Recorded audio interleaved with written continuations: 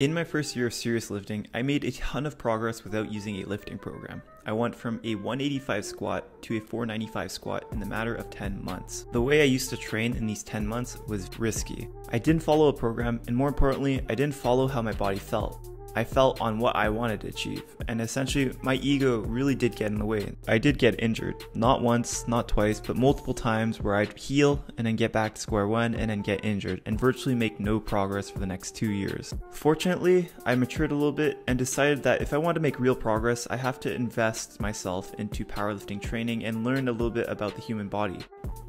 And honestly, once you get on an appropriate program, you will feel like you're no longer vulnerable when you're training. The risk of injury is almost eliminated, and you know that if something happened in training, it'd be more of a freak accident rather than a poor choice of load management.